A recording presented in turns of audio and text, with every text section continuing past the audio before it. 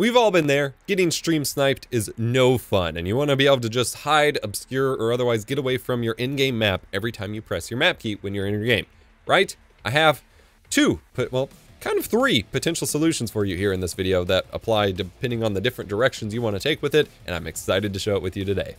I love solving problems for you all. I wasn't going to have 3 videos this week, but when your boy gets some inspiration for a tutorial, you're getting a tutorial.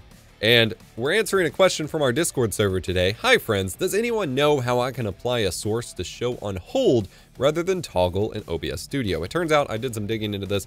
I didn't know this, but apparently in Streamlabs OBS, or whatever they're calling it now, they had a hold hotkey option, and OBS Studio doesn't have this. However, this functionality is something you can recreate in OBS Studio. The goal here is to be able to, when you hold down your map key in a video game, especially a battle royale or a first-person shooter, it blurs the screen or shows an overlay or does something else so that your viewers don't see your map. That way you don't get stream sniped and things like that. And I have a solution. It's not the perfect solution, but it's a solution. And actually, I'm going to reference 2 solutions here. So first and foremost, I did post a video back in July of last year featuring a plugin for OBS Studio that will actually detect whenever a certain image, a certain visual, whatever is shown on your screen. You have to be very careful with your screenshot mapping, and it will automatically just like blur your screen or do any action that you want. It can switch scenes, it can blur it, whatever.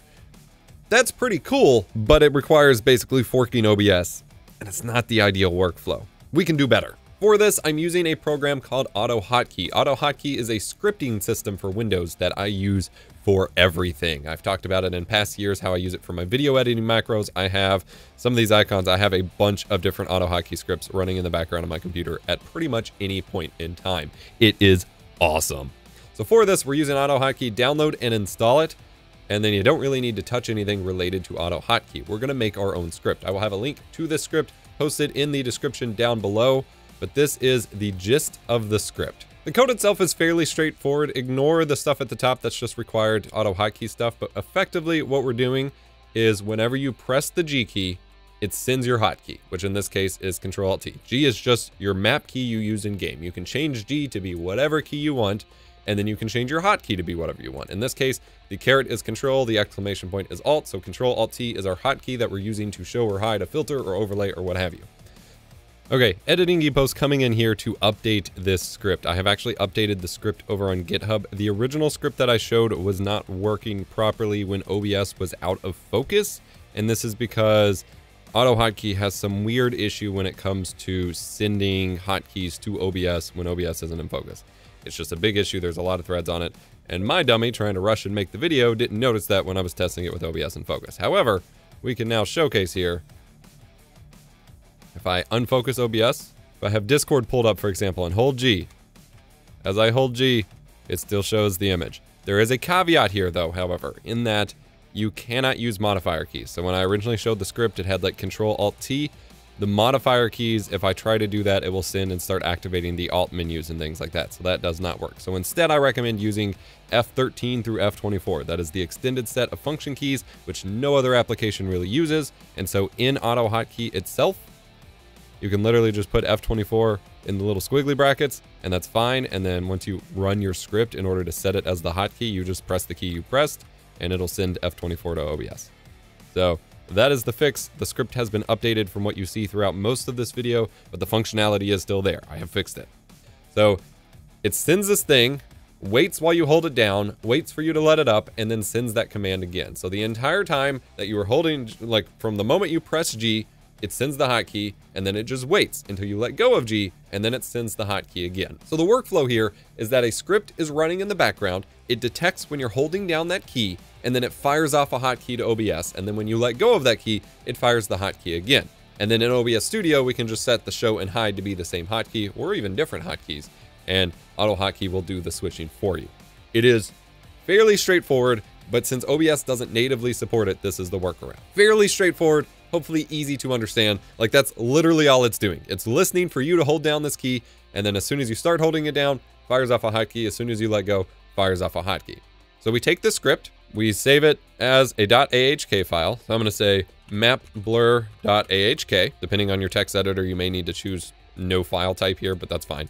.ahk. And again, keep in mind, you do need AutoHotKey installed, and then you have a .ahk file here. It should read it as an AutoHotKey script. Now we double click it, it's going to show up as the default AutoHotKey logo in the bottom right corner in your system tray. It's going to say mapblur.ahk is running in the background. So now every time we press or hold the G key, it's going to send that hotkey. So now that that's running in the background, we can work our magic. I'm going to open up OBS Studio and get a scene set up for us to kind of demo this on. Okay, here we have some basic gameplay. Nothing fancy, doesn't need to be. We're going to display an image over top of the gameplay, which is maybe not what you want to do, but the comment reference is showing an overlay, so we're going to do this method first. So I'm actually going to save this comment as the image, just as the example here. So I saved it as an image. I'm going to drag that onto our scene as our overlay and just kind of resize it to take up part of the screen. Okay, so I have that source. I'm going to hide the source. Now we're going to go into our hotkey settings, hotkeys. We're going to find our source, which, by the way, if you're on the OBS version 27.2 update, you can search for sources. So I'm going to say RX. That's going to find our image here. So show and hide. You have the option of setting hotkeys here. The cool thing is you can set the same hotkey for each. Otherwise, you can just edit your script to have different hotkeys. But I'm going to say Control-Alt-T and Control-Alt-T. That will show and hide our image. We click apply and click OK. And now we can test this out. Control-Alt-T shows, Control-Alt-T hides. So now when I press the G key, I pressed and held it down, it's showing this image, and then I let go, and it hides the image. Press, hide. Do it really fast. Hold, let go. Hold, let go. Hold, let go. But there's a better way to do this that we're going to talk about after this video's sponsor. This video is brought to you by Riverside.fm, my new favorite podcast and video recording platform, and what I will be using for future episodes of my Behind the Streams podcast. Riverside.fm is used by Gary Vee, Guy Raz, Spotify, Disney, and many more creators. It records audio and video locally on each participant's device and uploads these local files automatically to the Riverside dashboard. And ooh man, the recordings look like they came straight out of camera, which is bonkers and a huge step up from what I was previously using. No more coordinating recording with your guests or anything like that, as it's all really done for them. You can receive separate audio in uncompressed 48 kHz wave and video up to 4K tracks for all participants. And by all, I mean all. Up to 8 co-hosts or guests are allowed, which is wild. Riverside uses progressive uploading so that it uploads while the show goes on, so you can download your files within seconds of hitting stop record. With the Magic Editor, you can save hours of editing work with a few clicks. Change your size, positioning, backgrounds, layouts, add a logo, and more. Plus, you can export the video ready to upload to video sites and download a transcription in seconds as well. Guests can even join from iPad and iPhone too. Did I forget to mention the cool part? Riverside.fm is also a streaming tool, meaning that while you're recording, you can also live stream to most major platforms, which is pretty neat. But streaming does not get in the way of recording. It is a recording first platform with quality as its focus, which I can really appreciate. Plans start from just $7.50 per month. Go to riverside.fm/EposVox and use code EposVox to get $15 off a plan today. That was just to answer the question in the comment asking how to apply an image overlay. If you want to apply a filter instead, for example, to blur out your gameplay without using an image or an overlay or anything like that, you can actually use hold hotkeys, but we're going to use a script to do it that's an OBS script. So it's going to be pretty cool. First and foremost, you want to download OBS filter hotkeys. This is a Lua script for OBS Studio. Click download and extract it, and then go to Tools, Scripts, add a new script, find it. We're going to use a video filter for this specifically. Click Open. And you can see here, it gives you some instructions. We're going to go to your specific source you want to blur, which is probably your game capture. Go to filters, add whatever filter you want to obscure it. So I'm going to use a blur filter from StreamFX. We're going to call it hide map. And then we're going to use Gaussian blur and just like crank it up so no one can really see much of anything. Cool. Well, now we need to go back to filters. I shouldn't have closed it because we're going to add the OBS filters hotkey filter. You add it as a filter and then it detects all of the other filters on your scene here. So we're going to come over here to filter hotkeys. We're going to say hide map hotkey and just leave that alone. Now we're going to come over here to settings. We're going to go to hotkeys and find your source name. So it's desktop, blah, blah, blah, blah, blah. For me, it'll be your game capture source or whatever. It's right here. Now you have 3 different settings. You've got disable the source, hide it, toggle it, and then hold. They actually have a hold hotkey option. That is number 3 here. So for example, we're going to use H for this one. Click apply. And now, well, now I hold the H key and it keeps that filter applied while I'm holding that key. So when you're playing your game, when you hold down your map button, it blurs your source. Just an alternative way to do it that I think is pretty cool. I know this is a little complicated. Unfortunately, there's currently no just direct hold hotkey option in OBS Studio. I do hope they add it, but hopefully I made it a little easier for you.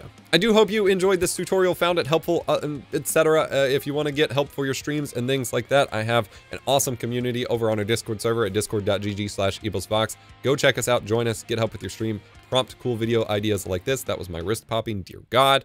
And otherwise, hit the like button, subscribe, and remember, be kind, rewind.